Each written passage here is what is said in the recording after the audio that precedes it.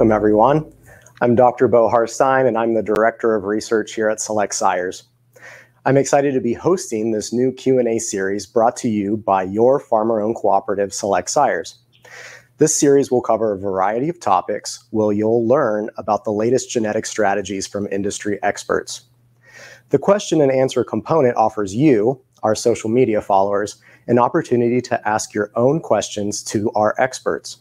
Each week, before meeting with the experts, we'll ask our followers to submit questions via our social media channels.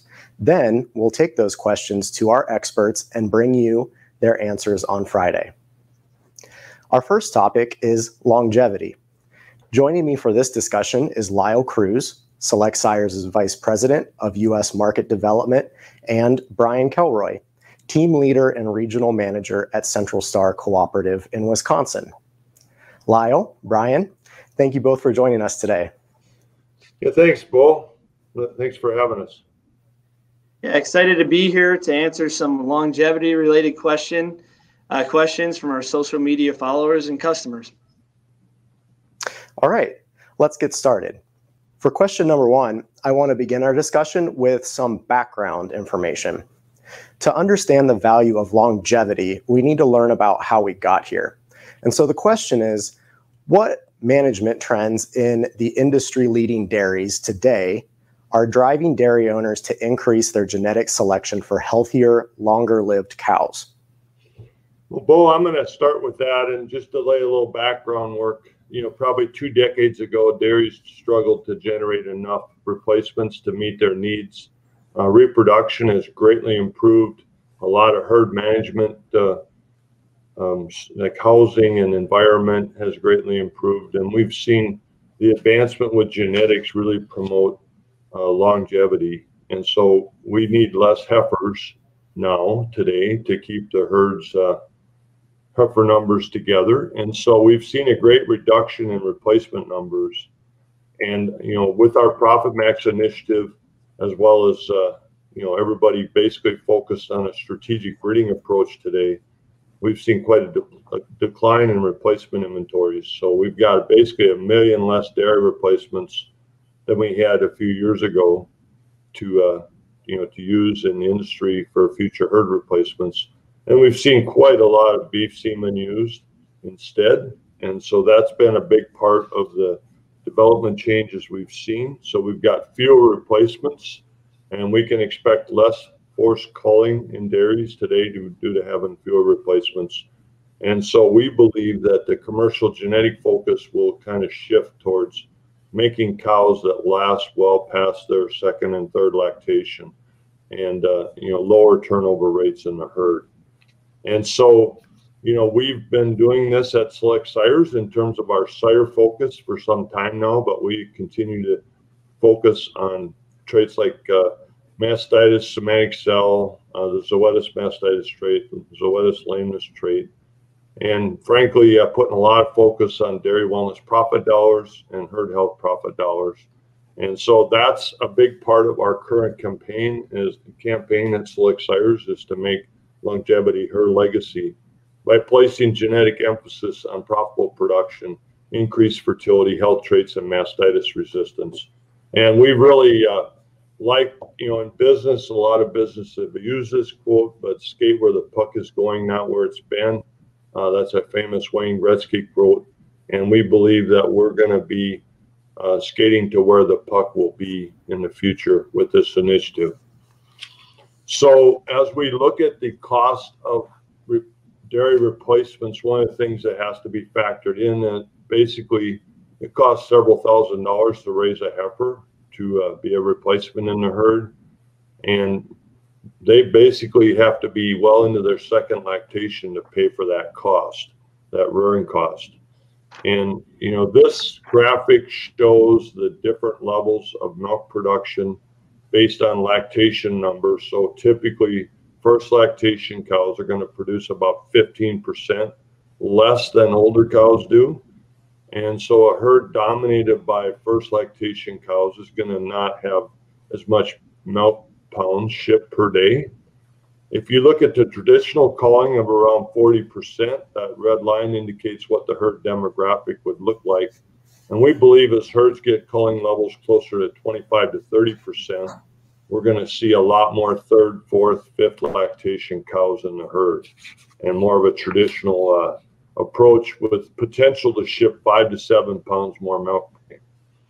So as I do a lot of these genetic audits and herd analysis with key accounts and key members throughout the country, and this is a couple examples of some reports, but at the top herd here has 43% of the milking cows as first lactation cows, and the bottom graphic only 30% first lactation and 40% third and greater. So you can see the big difference here in the demographics, and this leads to about 7 pounds more shipped per day with the herd with the more mature profile in their milking herd. And this leads to potential for more challenges with, health issues. And so, Brian, I'll let you kind of talk from your experiences. I know you've done a lot of this same analysis. Yes, and thanks, Lyle. And as we go through this, this slide, the one thing that usually happens in herds is when you look at the average somatic cell count, as the lactation groups increase, usually the average somatic cell count follows with that. So as we go on to the next slide and we look at reasons why cows leave the herd, it's ever so important to make sure we keep that somatic cell count trending in a low direction, as mastitis today is likely in a lot of herds the number one reasons that animals are culled. And I think part of the reason kind of also follows maybe a management trend that happens in some dairies. Some of these cows aren't getting that 2 or second or third chance if they've had mastitis to really kind of come back. Mastitis is a costly problem on a dairy, and it's often a reason that a cow is culled, right? So when we look at trends today and why animals are being culled, mastitis is a very important and a high priority for culling, and that's why it's ever so important we focus on high health traits, especially milk quality traits and genetics. And we look at the next slide, we have an impact of health events for dairy cows. And as we look at that mastitis group, when you look over to the right, the culling risk there, 32.7%. So that means in an average dairy, if an animal has mastitis one time, she has about a 33% chance of leaving the herd. And that's huge. And that's why that focus of making a healthy cow that lasts a long time and is profitable is key. That's really good information. And I think our viewers will really be perceptive to that. The next question that I have actually comes from a follower that is a producer. And they ask, I currently use NM and TPI as my main genetic selection indexes. Why should I consider using or doing something else? Well, thanks, Bo. I guess, as we look at the index weightings, you certainly see good genetic rank animals using any of these indexes. But typically, TPI and net merit have the biggest share of selection use in the U.S., but currently weighting only 5% each for mastitis and somatic cell. Dairy Wellness Profit is the Zoetis index that has a 13% weighting, and Select Sires recently introduced Herd Health Profit Dollars, which is weighted at 19%. So we're going to get a lot more aggressive selection for mastitis resistance with Herd Health Profit Dollars. If you continue to use net merit or TPI, we'd also advocate probably looking at adding a side criteria for, let's say, 2.7 or less for somatic cell, or maybe 1 to 2 points plus for the CDCB mastitis index.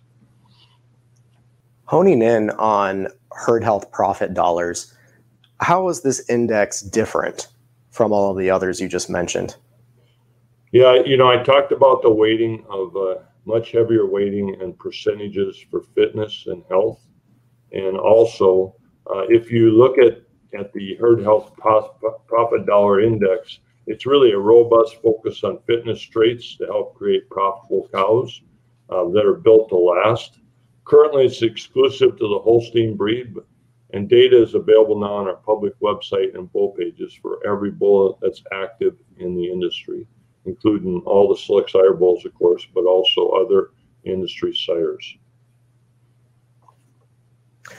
That's a good explanation of herd health profit dollars. And I do want to remind everyone that you can find herd health profit dollar values on Select Sires' website. And we'll actually be hosting a Q&A to explore this new index in a few weeks' time.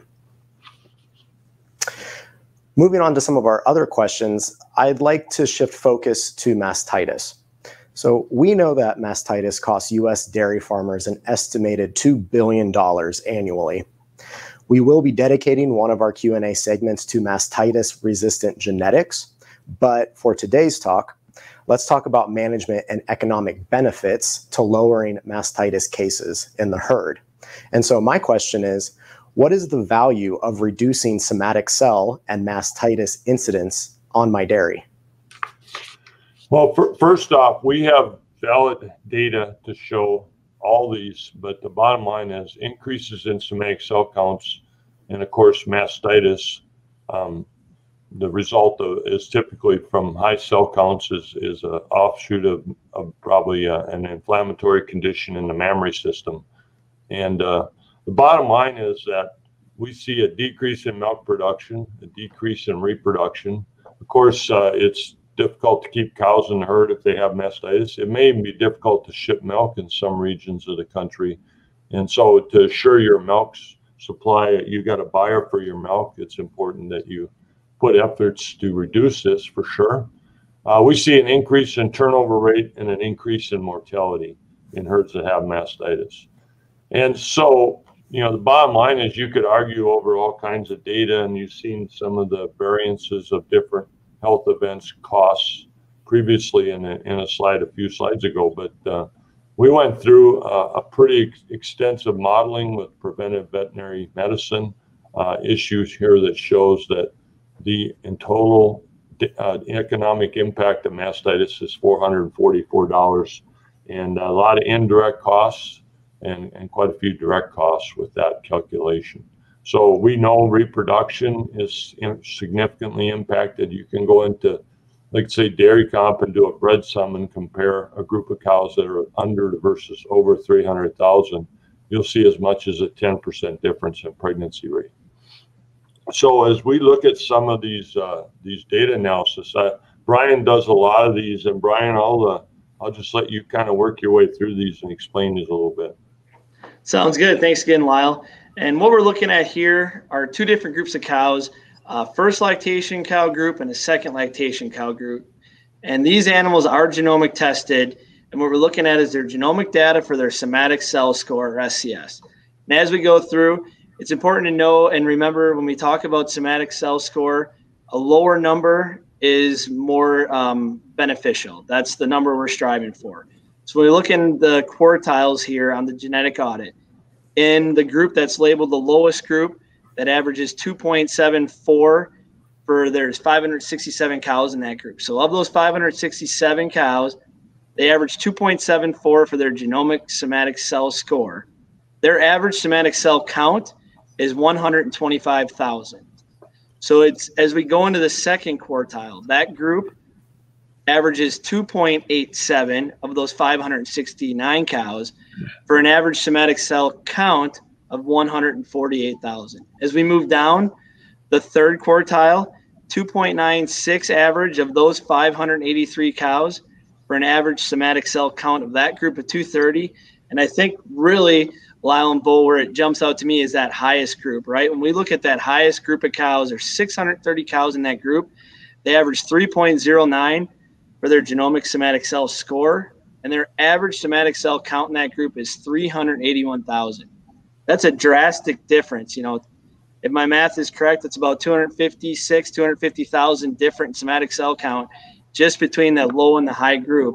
When we look over to the right-hand side, Lyle just talked about the total cost being about $444 per cow. There's a big significant cost difference to the dairy producer between the best cows for somatic cell score and the lowest. And when we look at the second lactation cows, we see a very similar trend again, correct? We look at that lowest group, there's 382 animals in that group. They average 2.80 for their genomic somatic cell score. And they, again, average 125,000 for their average somatic cell count. Moving down to the bottom, that next group at 2.92 for somatic cell score, they're averaging 149,000 for somatic cell count. Moving down to the third group, and then again, when we go down to the fourth group, that group averages 3.14 of those 420 animals, 294,000 somatic cell count in that group. So again, a huge difference between the top and the bottom. And again, on the right-hand side, a big cost difference to the producer in that. So what we see here is putting extra focus on somatic cell score definitely results in a lower somatic cell count for the dairy producer. And as Lyle said, those cows in that top group are just healthier than those cows in the lowest group. Yeah, and a few years ago, CDCB came out with a new mastitis trait, which is considered to be fairly low in heritability, Brian. But, you know, when you look at this data, I'm sure you were pretty astounded what you found here as well. Yes, absolutely, Lyle. And I think what this data says is there is absolutely reason and benefit to put emphasis on the CDCB mastitis trait. When we look at, again, we're looking at genomic tested animals. We're going to look at first and second lactation cow groups. So we'll start with the first lactation cows up on top.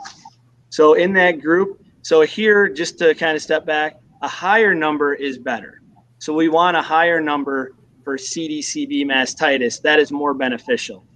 So when we look at the quartiles, the lowest group in the genomic tested animals, there's 562 in that quartile, average minus 0.8 for genomic mastitis.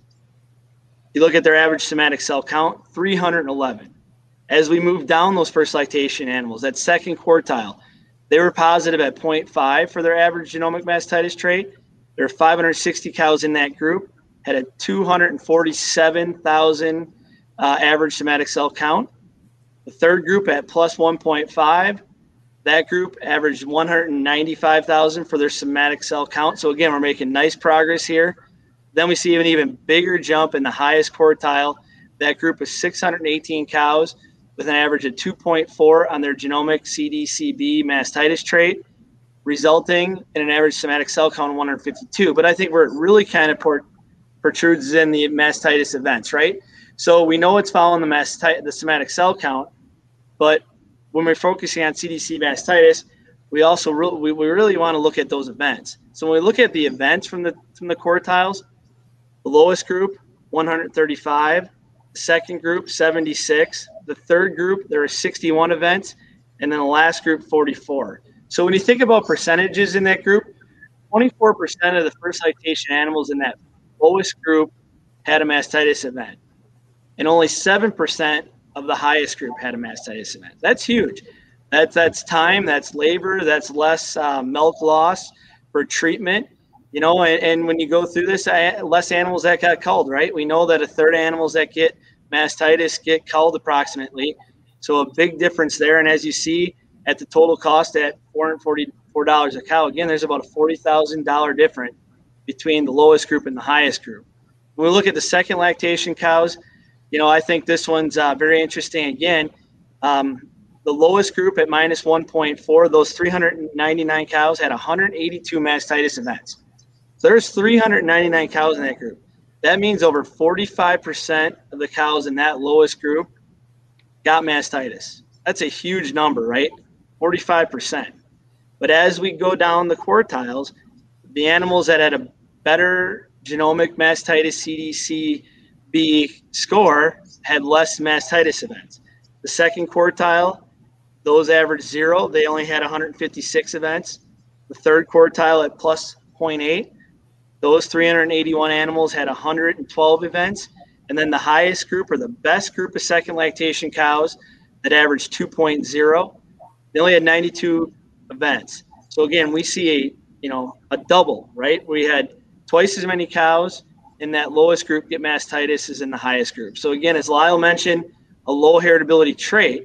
But when you look at these two groups, again, there's about a $40,000 difference to the producer in the high to low groups, which leads me, even though it's a low heritability trait, there's definitely a lot of reason and a lot of evidence to put emphasis on it in your genetic selection.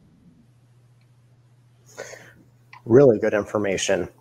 And I mean, everyone knows that those mastitis cases are chipping away at your profit margins, but to really see it in an economic dollar value is pretty alarming. So I think our customer owners will appreciate that information. And so to wrap up this Q&A session, I have a general but important final question. What can dairy owners do to keep cows in the herd longer? And before Lyle jumps in here, I'll just start this out by saying, I'd say one of the most important things would be to use the best genetics you can afford on the best females in your herd to make that next generation, and to really increase, your breeding strategy and genetic intensity and selection. And Select Sires can always help you with that, to try to pick your best females to mate them to the best bulls for the traits you really focus on and going after. I wholeheartedly agree. Lyle?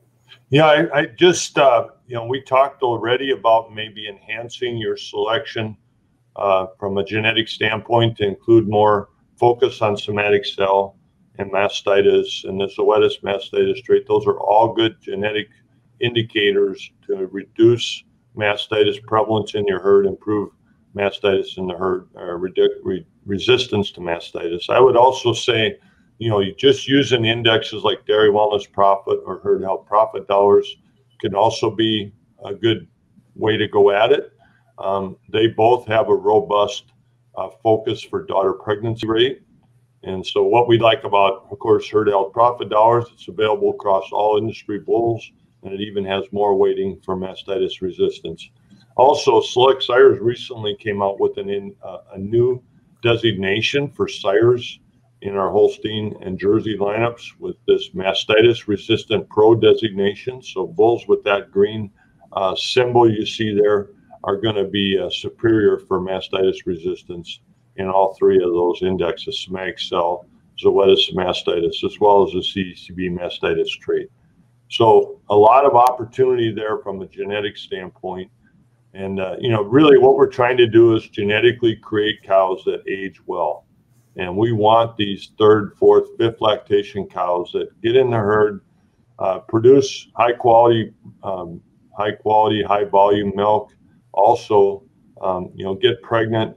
And so, we've heard it referred to as 4 event cows. We're looking for cows that calve, get pregnant, go dry, and do it very efficiently in the herd. As far as technology goes, we also offer dairy producers the opportunity to invest in the cow manager monitoring system, and that system has really been enhanced over the last 10 years. And it currently includes not only health alerts to help you react sooner to cows that have issues, but also the nutrition modules been greatly enhanced. And with machine learning, it actually has proactive indications of cows that early in their pre-fresh stage, we can get in front of potential transition issues that would have normally required an alert to identify after calving. So we've got both pre-active and reactive treatments available with that technology. So there are several things there, Bo, to talk about, and a lot more meat on the bone to go over on that for sure. Definitely. And so with that, those were great responses related to our questions surrounding longevity. Brian, Lyle, thank you both so much for your insights, and we appreciate your time. Thanks for having us. Thank you. And so for our viewers, thank you all for joining today's longevity question and answer session. Stay tuned as we announce future Q&A topics, and be sure to send us your questions. We'll talk to you all again soon.